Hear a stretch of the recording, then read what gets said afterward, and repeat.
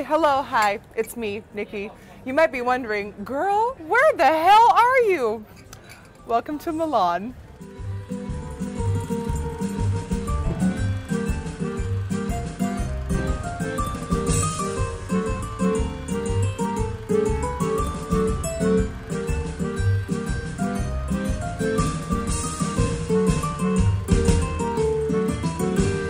So we're in Milan, and I got invited by Pat McGrath to join the Olympics of Makeup, Fashion Week, and I'm joining the Versace fashion show. Not on stage, don't worry, it's not happening. I'll be backstage, behind the scenes, with the Pat McGrath team, working on the Olympics of Makeup. I'm not doing actual makeup, but who knows what's gonna happen. I get to go behind the scenes, backstage, see what the look is, see how they created, and who knows, Pat might even share a secret or two. So I'm so honored to be here. I'm so excited to be in beautiful Milan. Let's see what the Olympics of Makeup are all about. I'm so excited.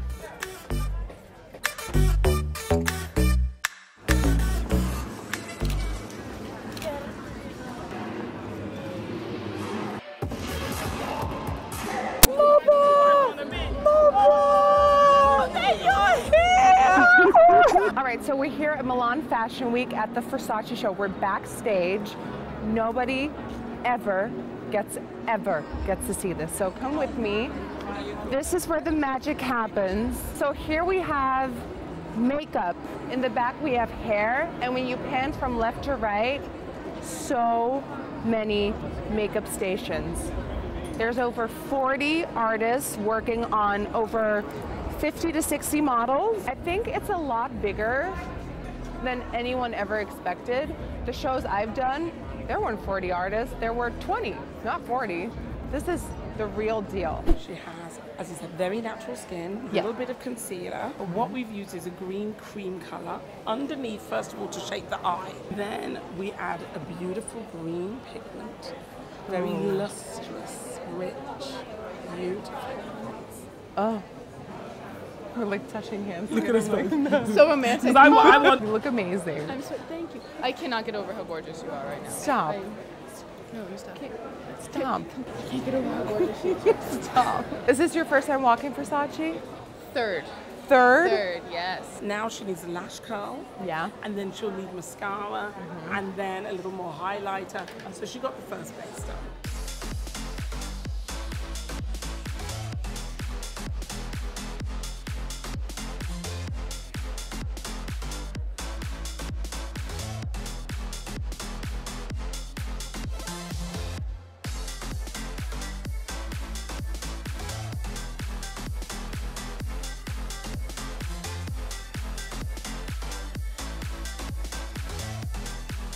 So what is your favorite look whenever you're doing shows? Are you like all about the extreme? I love the extreme. I mean, like, I'm a makeup person, so the more makeup, the better. Like, I'm always disappointed if it's no lip or whatever.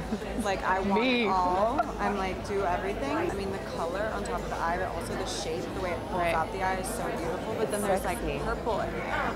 Yeah, it's still fashion, but it's sexy, which is Versace. So we should do a tutorial together, so we're gonna be fun. Okay, down. Down, I'm never letting you go. Okay, I'm kidnapping her now, bye. Oh my gosh. Hi. I was like, I got up from my chair and I was like, holy guacamole. Are you liking the look? Yes. Yeah. It's major, isn't Right? it? So I was there for the makeup test and they put the liner on me and they took it off. You were like, God dang How dare it. they? How many outfits are you doing? Just one. Just one? That's perfect. Yeah. I'm doing none. Do you want to share anything about this look? Do you love it? Do you hate it? Do you like it? I love this one. We've done the shape for Versace. Like, it's a very Versace like shape, strong, slick, powerful, Confident, sexy. aerodynamic, confident, sexy. Aerodynamic. Wow. I can walk faster on the runway because I have a point. Okay, so it's only like 5 minutes left. This is the Olympics of makeup. And when there's a time crunch, you have two artists working on one face. So you see two sides, artist to artist. It's nuts.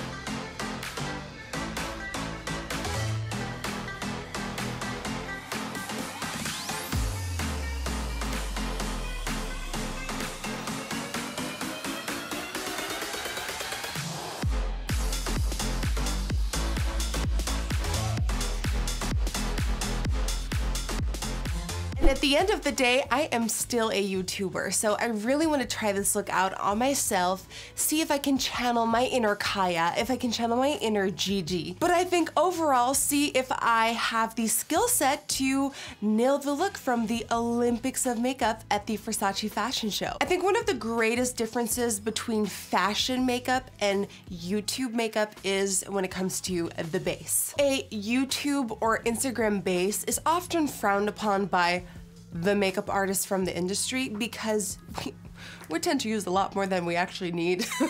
And myself included, guilty as charged. I love caking it on. It's like a guilty pleasure of mine. I love a full coverage base. Something about it just makes me so happy. And it's not that I feel like my skin needs it, because I'm really happy with my skin. It's just that I want it. And I feel like the greatest difference when it comes to fashion makeup and online makeup is that we just like to cake it on a little bit more. And you know what? That is fine. There are no rules when it comes to makeup. Of course, at a fashion show and you have these supermodels, you don't really necessarily want to cake it on, but when you're just playing on yourself and you're just having fun with yourself, why not? One thing you pretty much see at every fashion show makeup look is that the skin has this sort of like natural, luminous sort of wet look. It's almost as if it's their natural skin, just supercharged and beautifully perfect. And this often is achieved by not powdering the skin as much. And you're talking to the girl that loves a lot of powder. So there's ways that you can still use a lot of powder, yet still remain that sort of glossy, luminous, skin-like look. You know, there are tricks. It's tricking the eye into thinking it's wet skin when actually, in fact, it's highlighter. Now, being realistic, these models only wear this look for 10 minutes on the runway, if even 10 minutes, and they're done. When you're wearing a makeup look like this all day long, you don't want it to run, you don't want it to melt down, you don't want it to break apart. So powder is almost a necessary step to make it long lasting. So the first thing I wanna go in with is with a primer that is gonna reduce the appearance of my pores, yet still maintain some of that shine.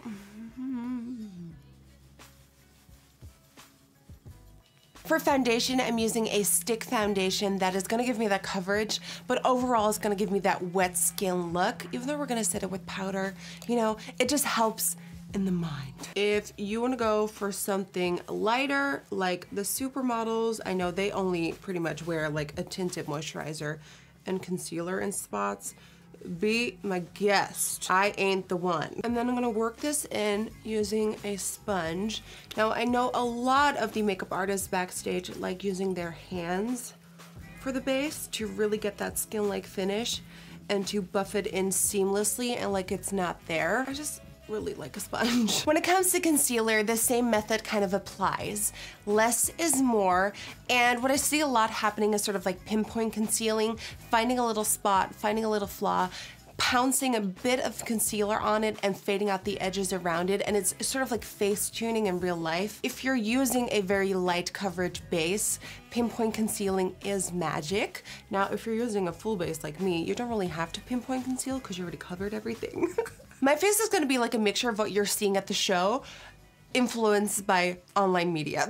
Now, the under eye was kept clean and fresh, so I definitely want to highlight that using my concealer and make it super flawless and fresh, because nothing will be put on the under eye, so I want it to be perfect.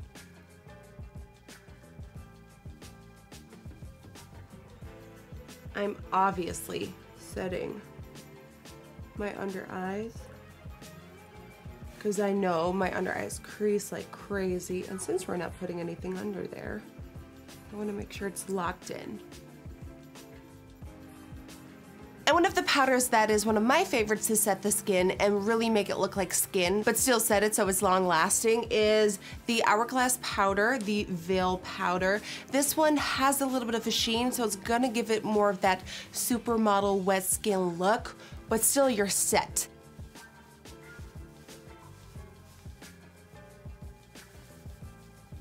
Now we're left with a skin that is set for the rest of the day and will look flawless all day, but still has that sheen to it. Like, see the sheen here, the sheen. Now, another very touchy subject when it comes to fashion makeup and online makeup is brows. Now, you guys know I am a fan of a good carved out concealer brow. In the Olympics of makeup, that is not really the trend. I personally am convinced that all models are born with flawless, bushy, full brows that just need a little comb up and we're done. I do not live that life, so I'm going to try and find a nice balance between my online perfect brow and a more natural pushed up bushy brow. Pray for me, I'll be right back. I think my favorite thing about this eye look is that it is so strong. To me, it kind of made all the models look like strong, sort of predator birds. I know that sounds absolutely ridiculous right now, but it just made them so strong and like vicious and fierce that when they walked by or when you saw them looking in the mirror, you pretty much saw every girl do this one, the I am strong and I am beautiful. And I just feel like this is such a graphic yet glam look. Of course, I made it a little bit more glam. And especially seeing it on Emily Emrata was just like, I feel like the look was almost made for her face. Like her cheek was just, all her features sort of got pulled back and it just stunning. But let's get it kicking. So first I'm priming my eyelid. This is something the makeup artists Backstage don't really do either, although they like starting in advance and they have to do a lot of girls and there's a lot of waiting time. I always notice that primer Backstage at fashion shows is sort of like, they don't really use it. You know, if it creases, they just kind of push it out, add more shadow over top, but a base isn't really used. I, however, love the finish I can get with the base, so I'm basing it up. This palette right here, the Pat McGrath Labs Mothership 5 palette is, oh, she's a beauty. This was the palette used at the show Backstage, and just, we're gonna play with this shade in a little bit. This is like the prettiest duochrome ever. I used it in a previous video, but in some light it's pink, and then in the other light it's like a reflective green and gold. It's out of this world. This shade is like a beautiful shimmery highlighter shade, and I want that on my brow bone. Moving over to a reflective green eye pencil and mapping out the shape. First, we're gonna draw our wing. And when I say wing, like you wanna take this farther out than the end of your brow.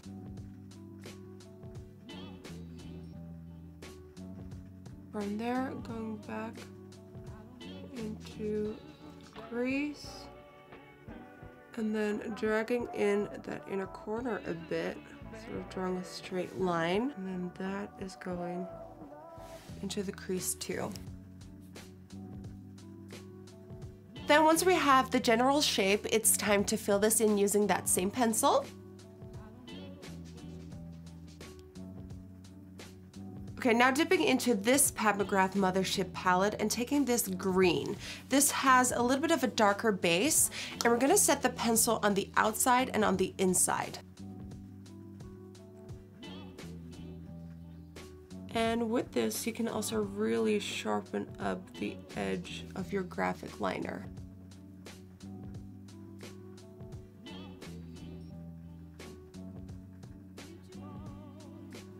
Now it's time for my favorite moment of the look, going in with this duochrome green shade and pop this right on the center in between the dark shade. This will totally transform this look from basic to ba-boom beautiful. Like, I saw this happening backstage on the models and the look is pretty, but when they add this shadow, it just takes a completely new turn. Like, it's so beautiful, it shifts, it's like three-dimensional. It is the shade of all shades.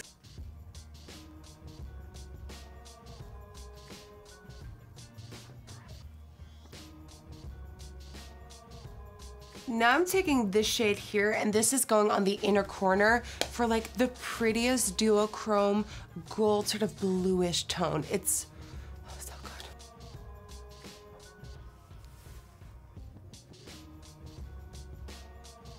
Okay, and now all that is left to do is lashes. Now, of course, the models only wore mascara, because usually when it comes to fashion, false lashes is seen as too much, but you're on my channel and I think lashes are never too much. So I'm gonna go for a softer lash to kind of stick to the theme here. These are by Doll Lash and they are called Bambi. Hello.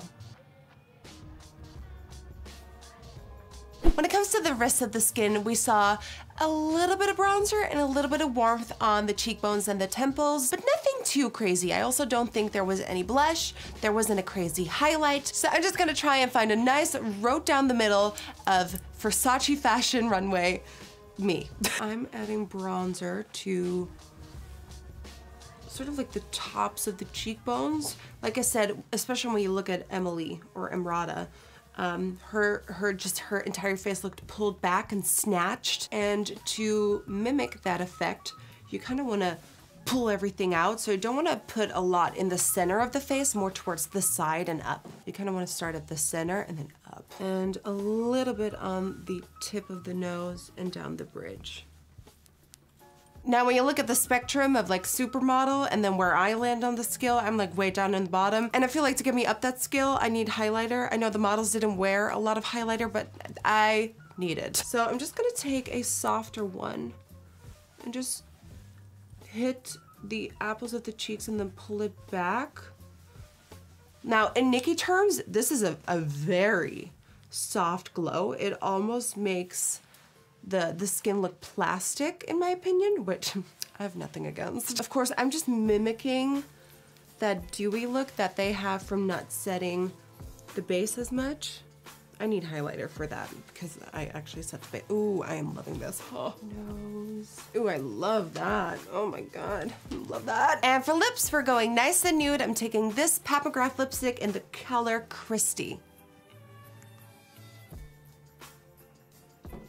And a little bit of balm for some sheen. I think what inspired me the most being at the Olympics of makeup, being at Milan Fashion Week with the Pat McGrath team, is that there's so much more to it than I feel like most people think. When people outside of the fashion industry or just the makeup industry see a runway show, they're like, oh, look, some people are playing dress up, but I don't think they know that there are so many people involved and that there's an entire philosophy and an idea and a plan, and there's so many people working on a concept. And I think it's so inspiring to see that, you know, there's such a common love for what the people are doing there. Of course, I've done Fashion Week, but I've done Amsterdam Fashion Week. And Amsterdam in category is like right here, like me and the supermodels.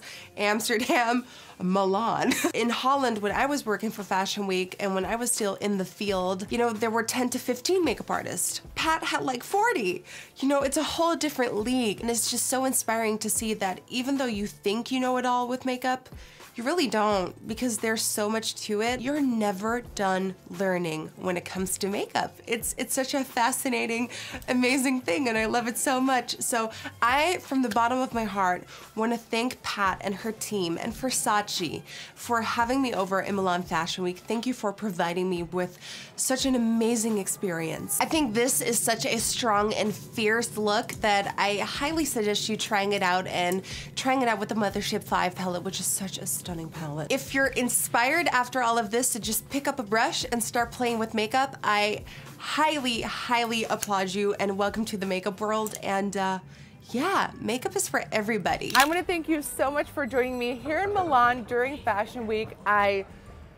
It's been such an honor. And yeah, if you enjoyed watching this video out and about on the roads, then please don't forget to give this video a thumbs up and subscribe to my channel. And how do you say bye in Italian? Ciao.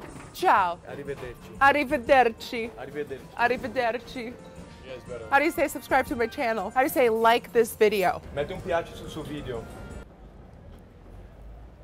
Sì. Sì. Sì. Bye.